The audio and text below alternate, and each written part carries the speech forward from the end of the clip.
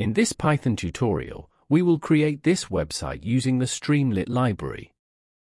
There is a multi-select object in the web application. Depending on the option selected, the image is displayed on the web page. In the video, I will show step by step how to make a web application. Don't forget to subscribe to the channel and like the video to support us. First, let's activate the web server. I open Terminal. I open the command prompt. I go to Ven File. You can activate the web server using this code.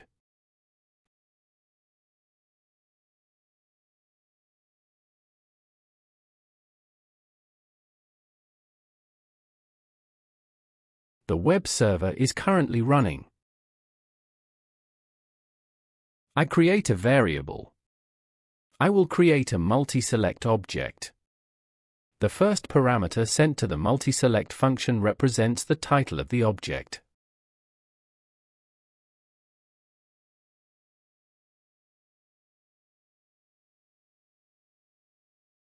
I will send a list as the second parameter. Members in the list represent the options of the MultiSelect object.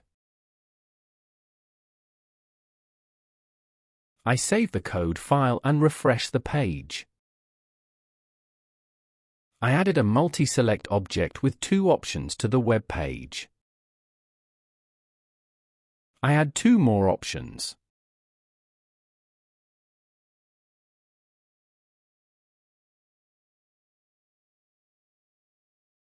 The third parameter sent to the MultiSelect object represents the default value. In other words, the object will be initialized with the Tesla option selected at the beginning. I save the code file and refresh the page. I selected the Tesla option as default.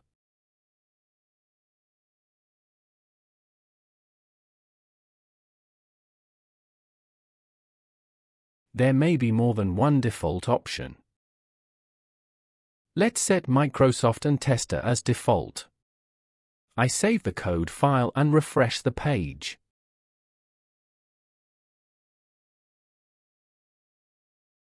Depending on the selected option, I will display the image object on the screen. I'm creating a for loop. If the X value is Tesla, I will send the Tesla image to the image function.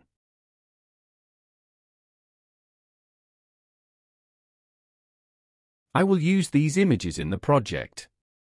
You can download the images using the GitHub link in the description of the video.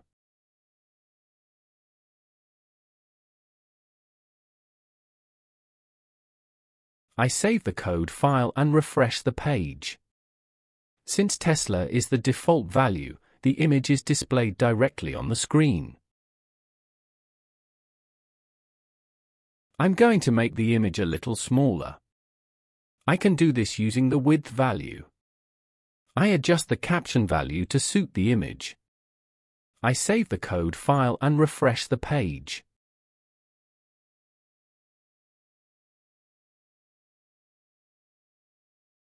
I also edit if queries for other options. I edit the caption and image names.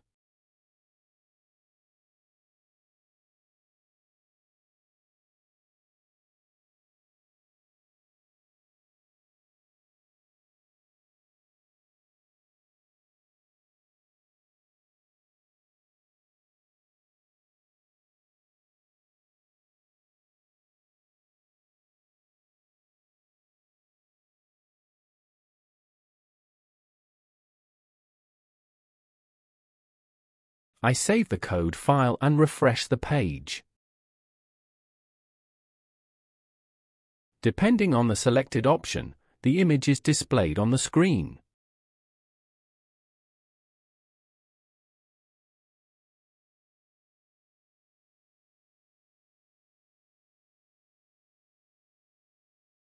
In this video, we learned how to use the MultiSelect object. Don't forget to subscribe to the channel and like the video to support us.